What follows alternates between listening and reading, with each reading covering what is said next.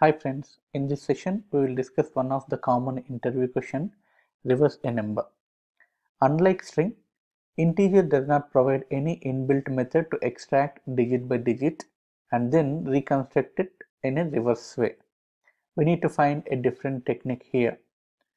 We have to use division by 10 to extract digit by digit. We need to use multiplication by 10 to reconstruct the number in reverse way. Let's take this example, do multiple iterations, and we will see how we will reverse the number. So in first iteration, we will divide this number by 10. That means n percent 10 percentile 10, which gives a remainder here. So that is 5. We will store this into another number called reverse, and as a second step we will do n equal to n by 10. So this became 289. So now in the second iteration we want to do the same operation, n percent 10. In this case n is 289. We will get 9 as a remainder, but we don't want to assign 9 as it is to reverse variable. What we do, we will multiply previous reverse value with 10 and add this remainder to that. That means REV to 10 plus 9. So in this case REV is 5, it's 50 plus 9, which is 59, and again as usual n will be n by 10. In this case it's going to be 28. So now in third iteration we'll continue the same process. N by n percentile 10, a remainder will be 8. Again we'll multiply the previous reverse value with 10, which is 59 into 10, and add remainder here 590 plus 8, 598, and n became n by 10. In this case 28 by 10 is 2. Then 4. The fourth step, again same process.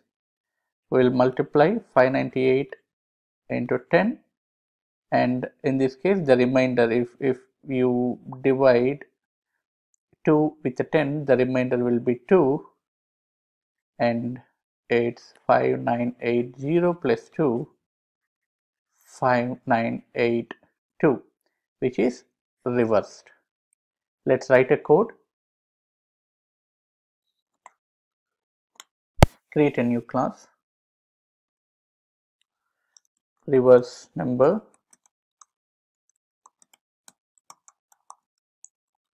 and I'm going to have one main method here.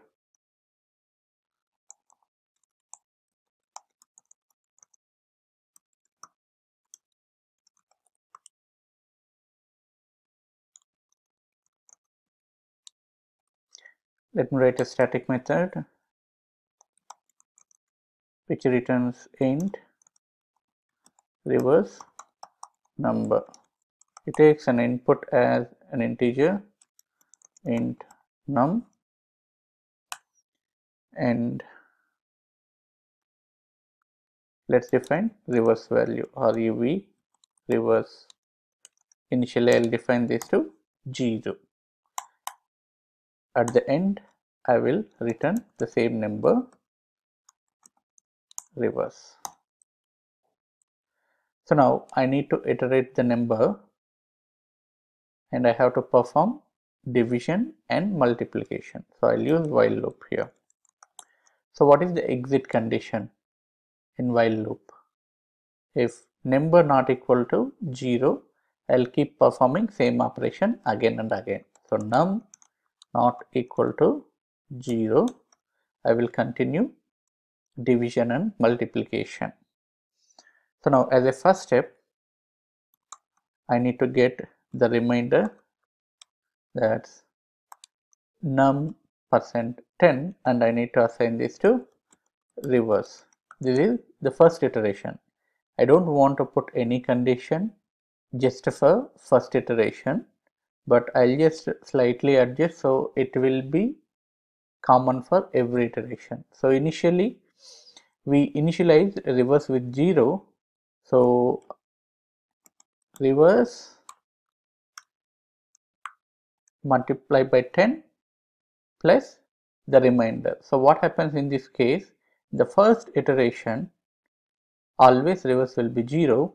Anything you multiply with 10, anything you multiply with 0 will be 0, and then we are assigning the remainder here.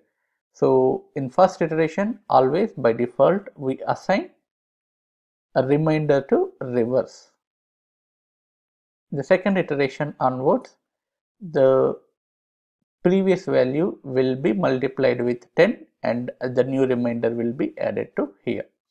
So now number will be divided by 10 and will be used for next iteration.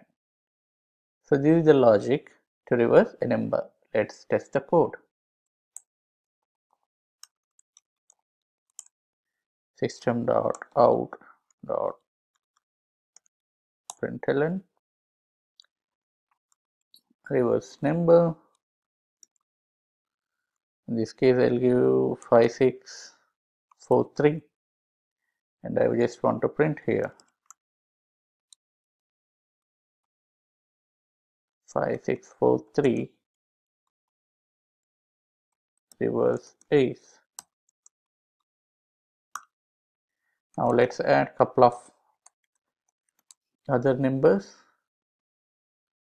87390 1,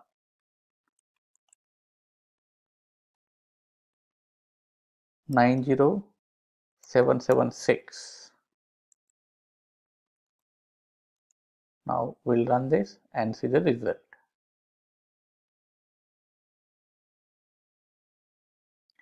So now 5643, the reverse is 3465. 873901, the reverse is 109378. 90776, the reverse is 67009. Thanks for watching. Please subscribe to the channel.